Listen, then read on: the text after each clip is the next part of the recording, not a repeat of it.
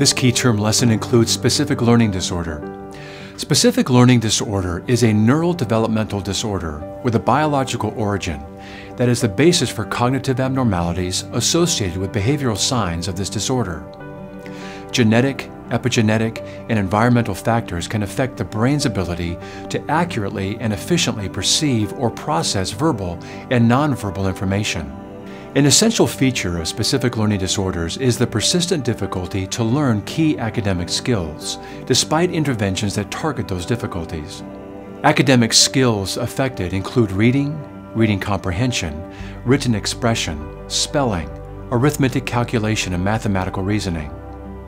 The onset of difficulty in learning is during the years of formal schooling. Diagnostic criteria are to be met based on the synthesis of multiple sources of information, including school reports and individuals' history, like developmental, medical, family, and educational histories, and psychoeducational assessment. Learning disorders are coded according to the demonstrated impairment and its characteristics, such as with impairment in reading, with impairment in written expression, and impairment in mathematics. The impairments in reading can be specified by the area affected. For example, word reading accuracy, reading rate or fluency, and reading comprehension. Dyslexia is another term that can be used in reference to a pattern of learning difficulties affecting the ability of accurate or fluent word recognition, decoding, and spelling. Impairments in written expression can be in the areas of spelling accuracy, grammar and punctuation accuracy, and/or clarity or organization of written expression. The impairments in mathematics can be specified as affecting the areas of number sense, memorization of arithmetic facts, accurate and fluent calculation, and/or accurate math reasoning. Dyscalculia is a term that refers to a pattern of learning characterized by problems in processing numerical information, learning arithmetic facts, and performing accurate and fluent calculations. Specifiers for the severity of learning disorder are mild. Difficulty in one or two academic domains can be compensated for, allowing the person to function well with some accommodations or support services. Moderate, one or more domains are affected, requiring some intervals of intensive or specialized teaching during the school years, and accommodations are needed at school and at work. Or severe. Severe learning difficulties affect several domains, requiring ongoing intensive, individualized, and specialized teaching during most of the school years. Even with many appropriate accommodations and support services in the home, at school, or at work, they may still be insufficient for the individual to complete all activities efficiently. Learning disorders appear in aggregates and families, especially when affecting reading, mathematics, and spelling. In addition to heritability as a risk factor, prematurity or very low birth rate and prenatal exposure to nicotine also increase likelihood of an individual experiencing clinically significant learning disabilities. The prevalence of specific learning disorders is 5% to 15% among school-aged children, measured across academic domains, different languages, and diverse cultures. Specific learning disorder is more common in males than in females. Specific learning disorder also occurs in cultures and ethnicities and all levels of socioeconomic status and intelligence, but the manifestations of the problems are affected by the nature of the spoken and written symbol system, alphabetic or non-alphabetic, as well as cultural and educational practices.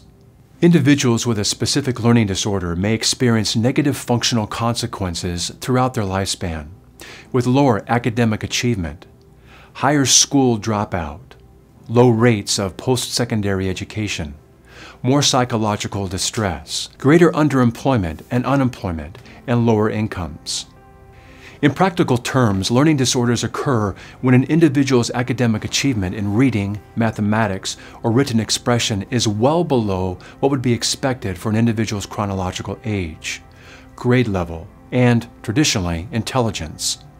In most states, in order to be diagnosed with a learning disorder, the individual's achievement level in a specific academic domain must be at least 2 standard deviations below his or her IQ.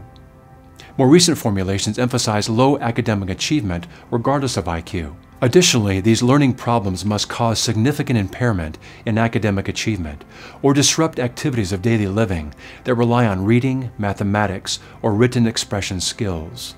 When left untreated, learning disorders are associated with low self-esteem, delinquency, aggression, and social withdrawal and isolation. In surface or orthogonal dyslexia, children are able to read words with regular spelling, but have difficulty reading words with unusual or irregular spelling. Dyslexia may also manifest itself in non-reading areas. For example, individuals with dyslexia can have difficulty comprehending rapid verbal instructions, have difficulty in engaging in activities that require sequential or strategic planning, and demonstrate left-right confusion. Similar to dyslexia is alexia, a language disturbance in which reading deficits develop in brain-damaged individuals whose premorbid reading skills were intact. Evidence-based treatments, which used to focus on correction of alleged underlying perceptual or sensory motor processes, now pertain to direct instruction in the area of deficit. Intensive intervention is associated not only with academic gains, but also with enhanced functioning in underlying brain regions. For example, language processing centers related to reading disorder. Let's practice with a question for a specific learning disorder. Optimal intervention for reading disorders involves: Answer A, spinning exercises designed to enhance cerebral functioning. Answer B, direct instruction in the underlying functional deficit areas. Answer C, visual training designed to undo reversal areas. And answer D, focused learning training. The correct answer is answer B, as direct instruction has come to replace training in alleged underlying perceptual or sensory motor processes for reading disorders. Answers A and C are incorrect and are examples of older procedures. And answer D is incorrect and is in fact a distractor term.